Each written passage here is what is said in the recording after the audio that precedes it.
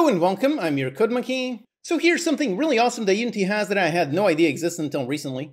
You can get $200 worth of assets and tools completely for free, literally for $0. Now, just for fun, I made some nice mini games to show an example of what you can do with all these assets. I made a simple city builder. On this one, you can place down roads, residential buildings, and office buildings.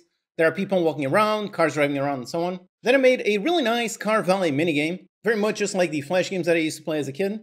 So people come in, they leave their car, and you have to park and then retrieve the car when they get out. And I also made a fun adventure game, so this one has NPCs, a quest system, dialogue system, inventory, and more. I'll cover how I made all of these minigames in a little bit, but importantly, all the assets that I use over here, you can get all of those completely for free, as well as download the project files. Now, since I didn't know about this special thing, and I spent tons of time researching everything related to Unity, if I didn't know, chances are you don't know either. So Unity sponsored this video to let you know about it. It's the completely free student plan. Now you might already know that such a thing exists. But did you know it actually comes with a ton of awesome bonuses? I didn't know that. You can get 20% off all the assets on the store, so that itself is a nice bonus. But even better, you can get a free license for Odin Inspector and Validator. It's their educational license. This is basically the highest rated asset on the store. It's a tool for helping you make tools, super useful. I made a review on it in a previous video. It's really one of those tools that if you take your time to learn, it will massively boost your capabilities. So on the student plan, you get the Odin Inspector, which is worth $50, you get it for free. Then it also includes the Odin Validator. This one is a tool for helping you validate all kinds of things in your project, like finding some missing references, missing prefabs, and stuff like that. So it's another very useful tool for pretty much any project. This one's worth $40, and again, you can get it for free.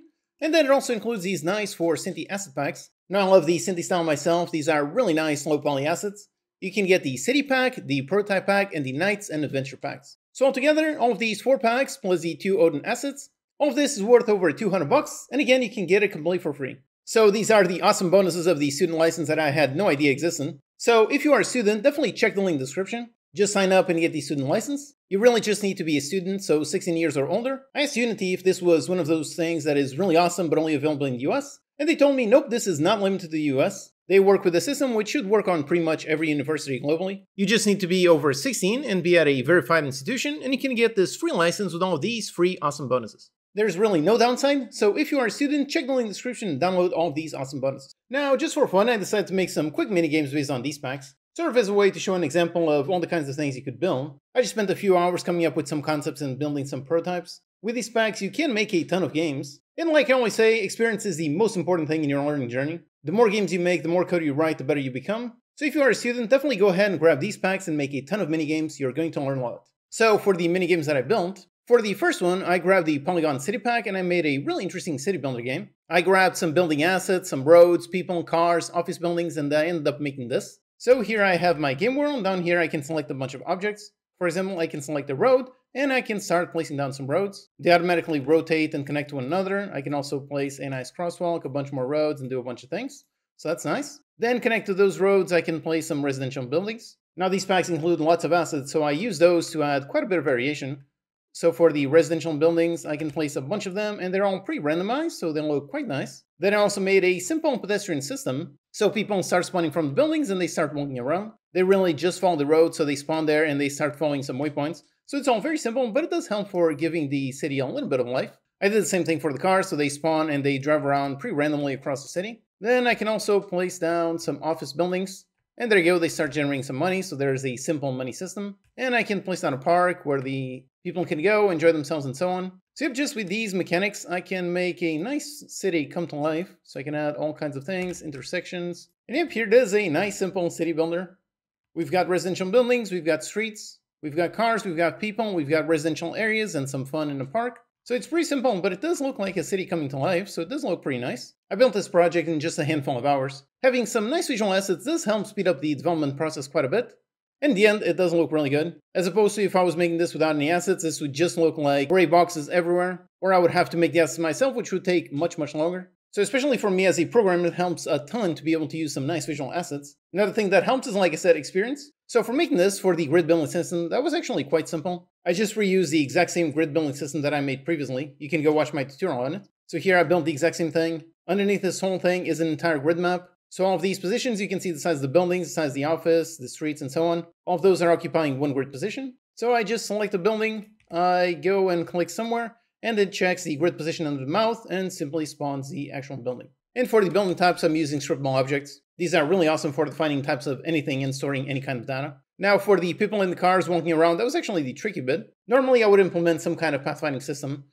So having some way of like a character spawns from here and goes to work in this office. I would use some kind of node pathfinding system. I would probably reuse the exact same one that I used in my game, Blueprint Tycoon. But over here for this quick prototype, I really just made it semi-random. So on each of the prefabs, like this, the road prefab, I just placed some objects in the corners to define the sidewall positions. Same thing on the residential buildings. So there's a spawn position inside the building, then they walk outside and they move either left or right. So the whole thing is semi-random. Each of these points has a connected point. So this one is connected to this one connected to this one to this one, and so on. So basically it just spawns here and looks at that point, looks at the connect point, moves to a random connect point, and just keeps going until it finds the end. So it's pretty basic. It's a relatively dumb system, but it does work for making the city come alive. Then the cars work in very much exactly the same way. The roads have points for the various driving positions, which again, they are connected one to another. Then just checks, okay, this road has another road in front of it, so just connect this point to this point, this one, and so on, and just keep going straight. And on the intersection, it really just has a ton of points, all of them connected. Then the cars just pick a random point and just simply follow it. Again, very simple system. If you want, you can download the project files to see all the source code that makes this game happen. The download does not include the visual assets, but if you get the student license, if you get those assets and you import them into the same project, everything should load exactly like this. So if you want, you can take this prototype and then build upon it. Maybe add some kind of scoring system, maybe add a ton more building types, or just grab the car and the pedestrian systems and make some kind of open world game come alive. Then for the second game, for this one I looked at the prototype pack. This one has a ton of really awesome assets, really a ton of stuff. Like the name implies, it is perfect for making pretty much any prototype in any genre. This one specifically has a really gorgeous car. It looks just like a Lamborghini, it's really nice. So I wanted to do something with this car, some kind of driving game. And after thinking about it for a while, I ended up with an idea for making a nice car valet minigame. I loved playing these kinds of games as a kid. There were so many flash games about parking cars, and I loved it. So here in the game, the customers come in, and they park their car, they leave it, and they go. Then I gotta go inside, I gotta drive it, and I gotta park it somewhere. So let's go ahead, park it over here. Then the NPC is going to go inside to do whatever it is. More people with more cars keep on coming, so they arrive, they stop. I gotta grab, I gotta park it somewhere. Now this asset pack is all about solid colors and solid shapes. So I thought it was fun to make both the character and the car match. That way it doesn't need to have some kind of license plate on top, which would look a little bit ugly. It can just be like this, just solid colors for both the characters and the cars. So if more people keep coming in, I gotta keep parking the cars to make sure they don't cause a line over there. So just park them somewhere. And yep, after a while, people start coming out, so that one is the green one. So let's go ahead, pick up his car, drive around, go straight in there. I deliver the car, and he goes away, and there you go, a nice, happy customer. Now more are coming in, they're going inside, they're coming outside, and so on. So gotta keep doing it, gotta keep parking the cars, and then deliver them to the people. So there it is, a nice, simple, fun gameplay loop. Pretty tight core gameplay loop, it's actually quite amazing. That's why this worked so well back in the Flash games. So you have a ton of people, let's go ahead and deliver all those cars, and it's all really nice. Now for building this one, for the car controller, normally I would probably use a proper asset that was made for a car controller. Making a proper car controller actually takes quite a bit of work. But since I wanted this video and these mini games to be able to distribute the project files, for that I couldn't use any third-party assets. So I ended up just building my own car controller. It's a super simple car controller. Really just has a rigid body and then keeps track of some kind of velocity, acceleration, turning, and so on. It really just uses that to modify the velocity on the rigid body, do some rotation, and so on. So it's all super basic. Same thing for the player character. This is yet another one super basic character controller.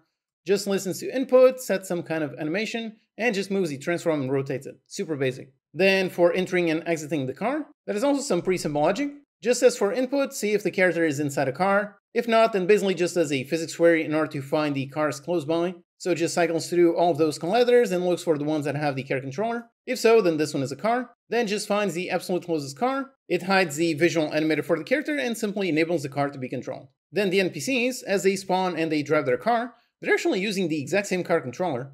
So this car controller right here, this script basically has a function to receive the inputs.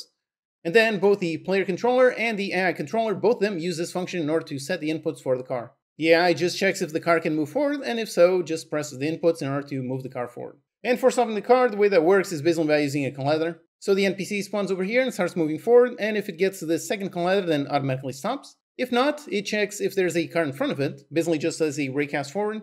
If it hits a car, then it doesn't keep moving forward, just stops. And if it is within this area, it stops, leaves the car, and continues going. And if it is down here, then keeps waiting until one of these cars is empty so it can move forward. And for the exits, very much the exact same thing. So the character just moves through a bunch of waypoints, gets there and waits around, and then does a physics query over here looking for a car. And as soon as there's a car with no one inside it, and yep, there you go, it just goes and despawns. So yep, it's a really simple gameplay loop. The logic is all pretty simple, but it does actually play pretty nice. It's no wonder that the Flash games based on this mechanic, those were very successful. That's because the core gameplay loop, while being simple, is actually quite interesting. So if you want, you can take this as a base and expand upon it to make a really fully fleshed out car valet game. Oh, and by the way, also remember how you can mix these assets. You don't have to use just one asset pack for your entire game. You can grab assets from multiple packs. Personally, that's one of the reasons why I love the low poly style. You can grab tons of packs, all of them on low poly style, and mix them and it will look great. So for example, in this case, you could use the cars from the city pack and that would work just fine. You can go ahead, download the project file to see how this whole minigame is done. And for the third game, for this one I used both the Knights pack and the Adventure pack. These are really great medieval looking packs. And for this one, I sort of made an adventure game with quest and story. So here I am, I've got a player character that I can move around. There's some NPCs walking around and some of them standing around. So I can walk around this village, and as I walk up to something that is interactable, like this character over here, I can see a nice little pop-up. This is pretty much exactly the same interaction system that I covered in a previous tutorial. It's basically all based on interfaces and colliders. So just do a raycast and find all the objects around that have some kind of interactable interface. If so, then just show the interact action and start the interaction. So in this case, I can chat to this NPC right here. And as soon as I interact, yep, it engages a nice dialogue system. So the camera changes and the NPC says something. So in this case, what a great day. Are you enjoying today? Yeah, sure. Well, keep enjoying it. So yeah, there you go. Very simple interaction system. The dialogue goes between two characters, can have a bunch of text and so on. The way this whole thing works is actually quite simple. So here I've got a dialogue system and I've got a function to start a dialogue. It basically takes in two characters. These are interface, so it can work with characters or non-character things. And then it takes an array of dialogue single. And this one really just takes a character. So is this the character 0 or character 1 talking? And then just has a string for the text. And since this one is an array, it can receive multiple messages. So for the example of that NPC, here it is. So I call the dialogue system to start the dialogue. I pass in an array of dialogue single. Then character 0 says this, then says this, then character 1, which switches the camera, says this, and so on. So even though this is a very simple structure, I can actually do quite complex logic. Then since I made it using interface, it can actually use multiple things. So instead of talking just to NPCs, I can go up here into this nice statue thing. I can inspect it, and if there you go, the camera switches in order to look at the statue. And I can see some kind of message, so this is a fascinating statue. It's very well made, lots of detail. And if there you go, back outside. So a simple system, and by using interfaces, is actually extremely versatile. And by the way, if you don't know about interfaces, if you don't know what they are, you can check out my complete C# course where I cover interfaces, generics, and literally everything, starting from the absolute basics going all the way up to advanced. So yep, here I've got my character in my nice city, and there's another NPC over here that wants to talk. So let's see, talk to it.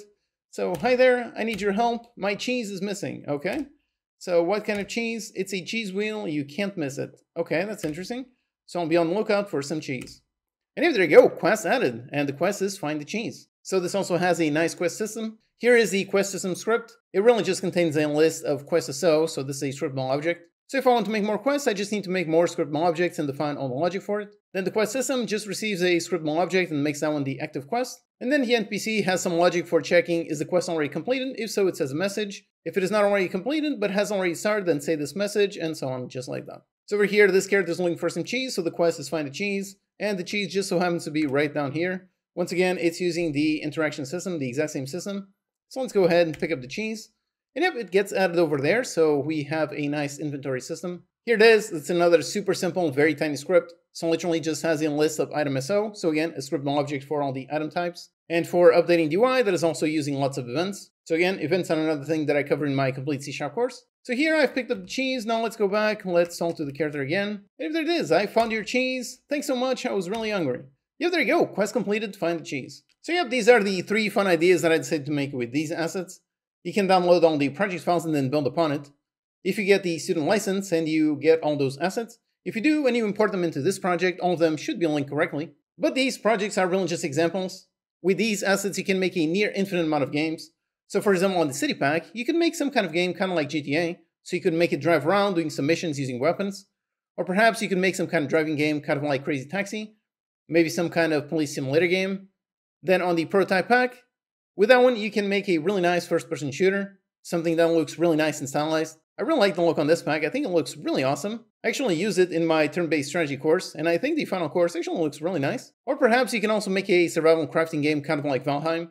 So you could use my house building system, and all of these modular parts to make some really nice lived-in houses. Then on the Knights pack, you can make pretty much anything medieval. So it could make something mini Skyrim, could be some kind of farming game, or something like Stardew Valley. And with the Adventure pack, you can make something quite similar, but with Vikings. So the amount of games that you can make with all of these assets is truly a massive amount. And importantly, you can get all of these packs completely for free. You can get the assets, plus Odin Inspector and Validator, and a 20% off on any assets on the store. All in all, that's $200 worth of awesome assets you can get completely for free. All that it requires is just that you are a student. Now looking at my analytics, most of you are between 18 and 34, so I'm guessing there's a ton of you that can take advantage of this awesome program. Definitely check it out with a link in the description and sign up to get your free assets. And then you can download the project files for this video to see 3 nice minigames that I built. You can inspect all the source code and maybe use these as a base to build something nice. Alright, so thanks for watching, go grab some free assets, and I'll see you next time.